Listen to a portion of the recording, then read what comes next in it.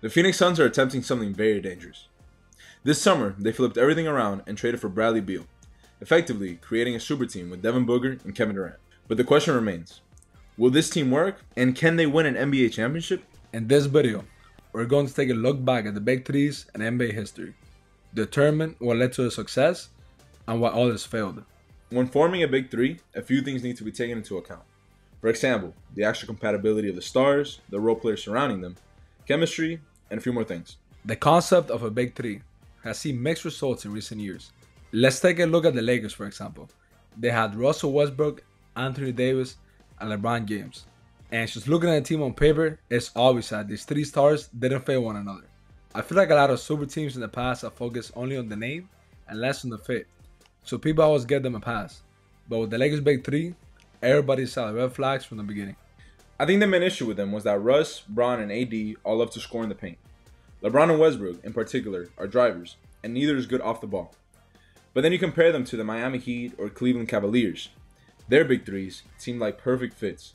LeBron and D Wade were also ball-dominant drivers, but the difference is they were willing cutters. It's funny because we have always believed that they were an overrated fit, and often the Heat will opt for lineups without ways to surround LeBron with straight shooters. Kyrie Irving was really the perfect teammate for LeBron because he was able to play both on and off the ball, as well as being able to knock down threes to leave space for LeBron to drive. Regardless, Russ was never able to transition into the player that they needed. When the team worked best was when we saw Westbrook setting screens and cutting or shooting corner threes. An important aspect of the Big Three is the sacrifice of one of the stars. In Miami, it was Bosh, and the Cavs, it was Kevin Love. They basically turned away completely from their back-to-the-basket playstyle for more of a spacer role. They needed to adapt in order to let the other stars shine.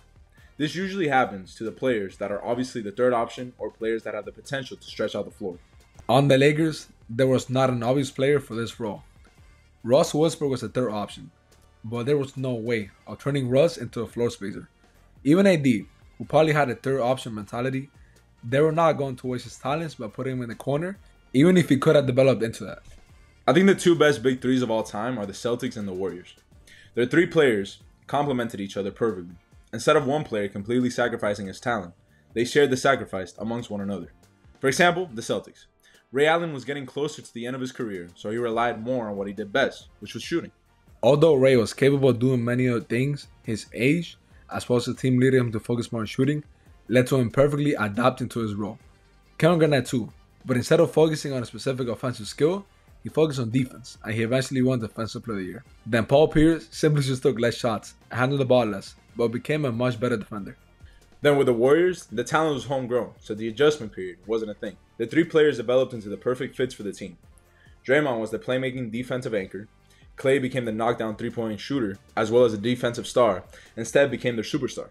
Moving on from the three stars, we had to take a look at the other factors that are critically important for the Big Three to work really well. One of these factors is the role players surrounding the Big Three. Let's take a look at the Lakers because they pretty much got everything wrong. The role players that they were able to get were veterans like Ken Bazemore, Wayne Ellington, and Trevor Ariza. It's funny because we always talk about how the Lakers picked them up literally in their last year. It looked like all of them became ass at once. I feel like every team that was successful with the Big Three model actually had really good role players alongside the Big Three. The Cavaliers had J.R. Smith, who's low-key one of the greatest shooters of all time, and he became a really solid defender. They also had Iman Shumpert, who was a defensive specialist, Tristan Thompson, who was one of the best offensive rebounders in the league, as well as other great role players throughout their run.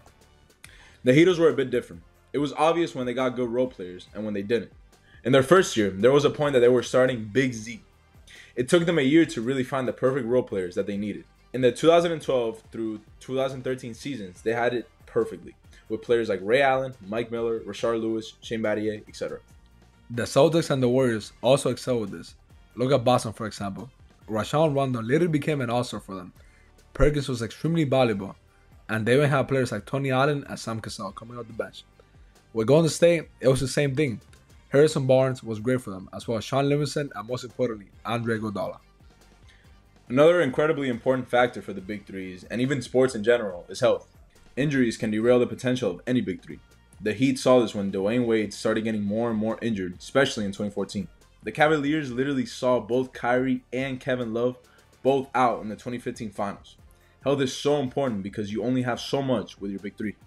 It takes a lot of money to get the three superstars. The Celtics, for example, were never the same after Kevin Garnett got injured. Even the Nets saw Harden, Kyrie, and KD miss hella games, and they're barely able to play together. The Warriors, on the other hand, managed to be healthy for most of their runs. The years of Steph and Clay missed most, if not all of the year, they didn't even make the playoffs. Finally, probably the most overlooked aspect of a big three is chemistry. Some players are going to need to sacrifice. They're going to need to get along. Everything hinges on chemistry. Chris Bosh adapted perfectly to his role as a spacer because his approach to the game and mentality allowed him to. This didn't mean that everything went perfectly. He struggled a lot at times. In the finals, for example, there was games where he scored less than 10 points and once even 0. Kevin Love dealt with a lot of mental health challenges, and it was very difficult for him to adapt. He struggled a ton through the finals. When we look at the Lakers' big three, neither of them really sacrificed. They all said they would, but they didn't. A lot of people blame the Lakers, but we gotta take into account that Russ took zero accountability and got his coach fired. When we look at the Nets' big three, this was the biggest reason for their downfall.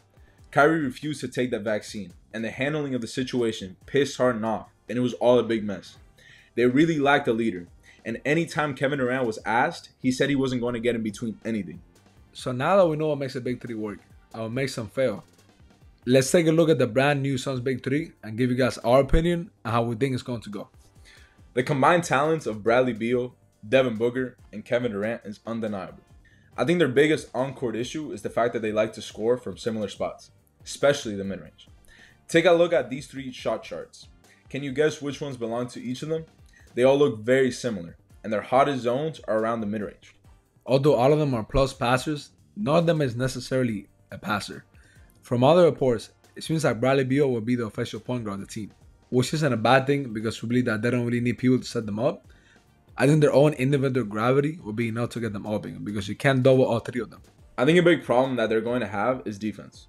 We didn't touch too much on this aspect previously, but obviously defense is 50% of the game.